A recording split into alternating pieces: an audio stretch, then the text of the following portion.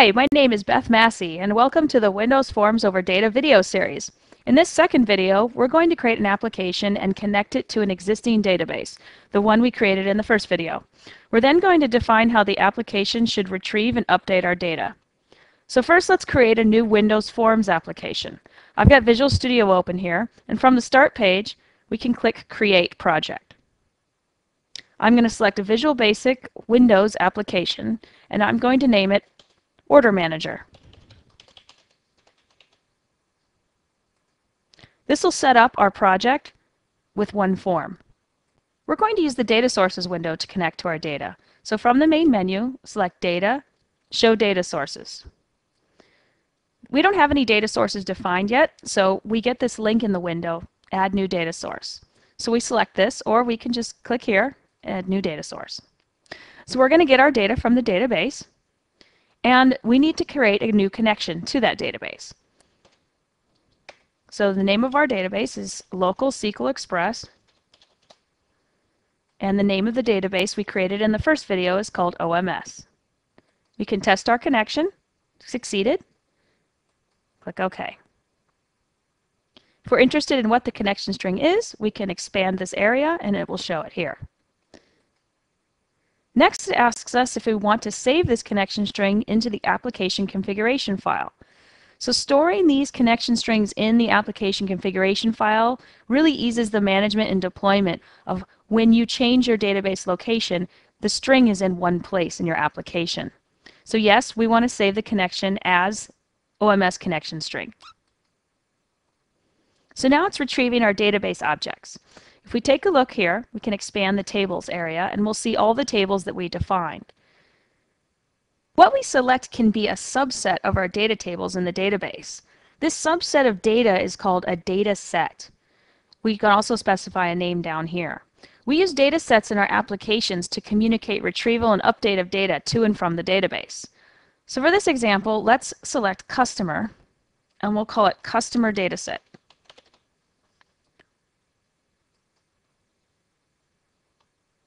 So what the designer did was it generated a customer data set that we can see in our data sources window here.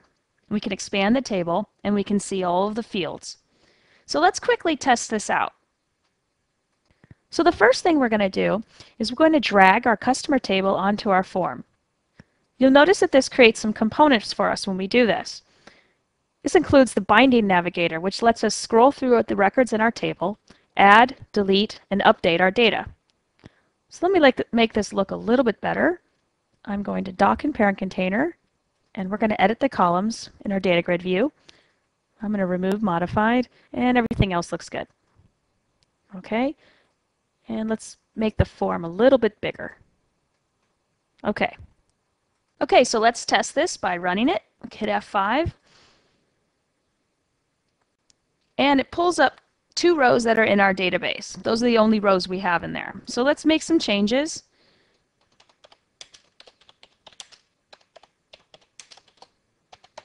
And let's add something new. And we'll try to press save.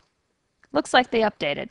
Just to be sure, I always like to retest. It'll pull up all the rows that we have in the database again, and this time you can see our changes really did go through. Great. So we can also test out deletes. Looks like those work great. So now what if we already have insert, update, and delete stored procedures defined on our database? How can we use those?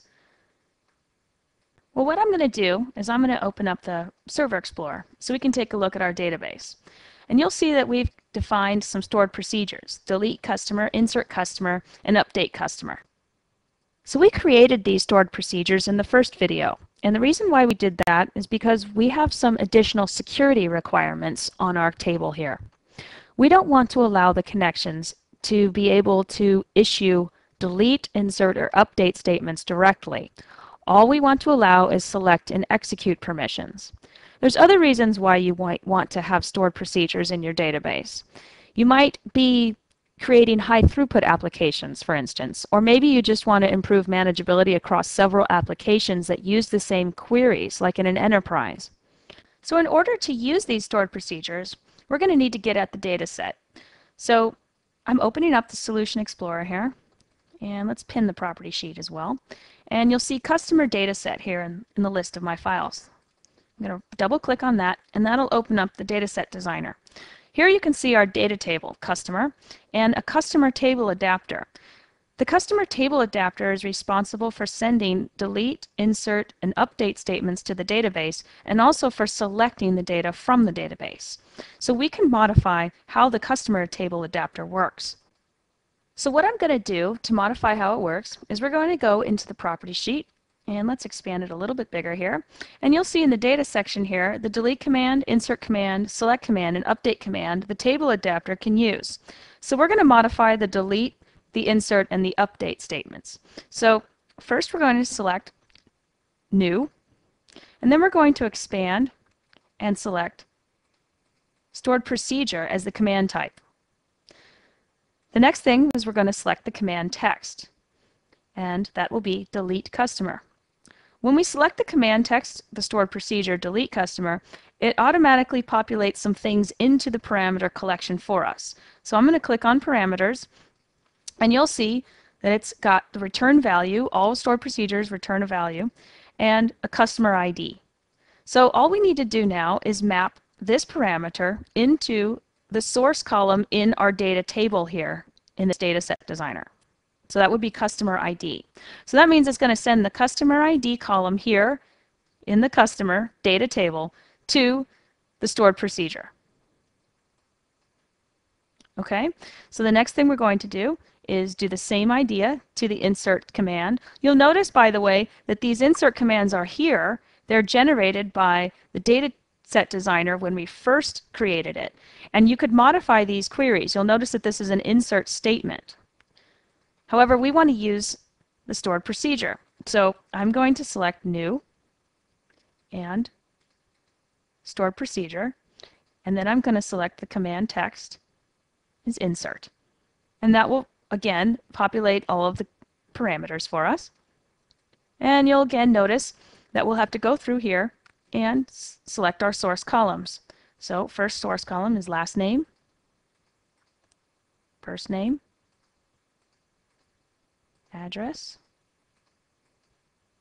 city, state, zip, and our customer ID, and the timestamp modified.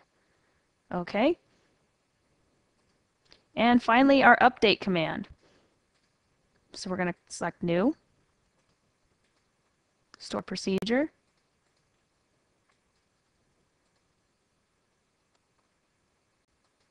update customer, and the same idea here. Last name, first name, address, city, state,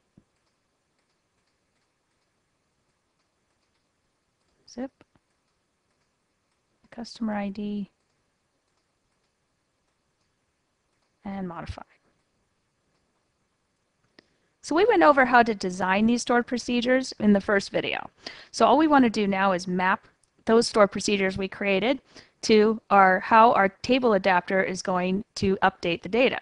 So now we've specified all of the parameters correctly in source columns. This should work exactly the same as it did before, except now it's going to be using the stored procedures. So I'm going to hit F5, and it brings up our two rows. So I'm going to add one, last name, and we're going to remove one, and we're going to edit one. Now when I press save, it'll use our stored procedures. Great, it looked like it worked. Just to be sure, let's run it one more time. And yep, those are our two rows. Cool. So that's how we connect to our database.